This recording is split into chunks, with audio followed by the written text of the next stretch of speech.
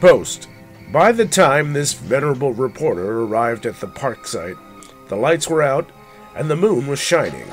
The only thing, hopefully, missing from this park setting is some beast in a hockey mask chasing scantily clad kids.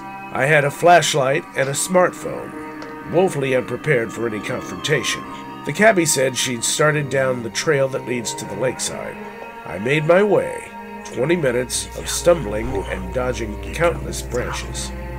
I thought I could hear whispers, people talking, and the smell of some strange incense. When I reached the turn in the trail overlooking the lake, I found Catherine among some rocks. Most of her, anyway. The prior 2 murders, the victims were missing their blood.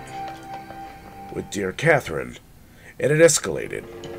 She was missing her head, and did not lose it easily.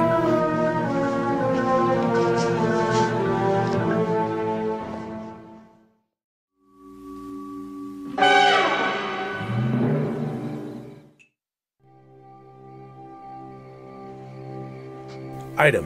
One of her secrets Catherine Rayner had were now lost. Along with her head, not cut, was literally ripped from her body by something massive and strong.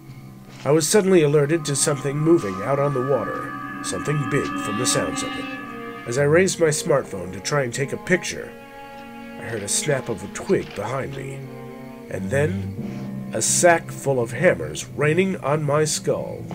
As I caught the night train to unconsciousness, I again heard people whispering all around me, but the tongue was foreign, like it hadn't been spoken in many centuries. Could it be this old reporter had covered his last story?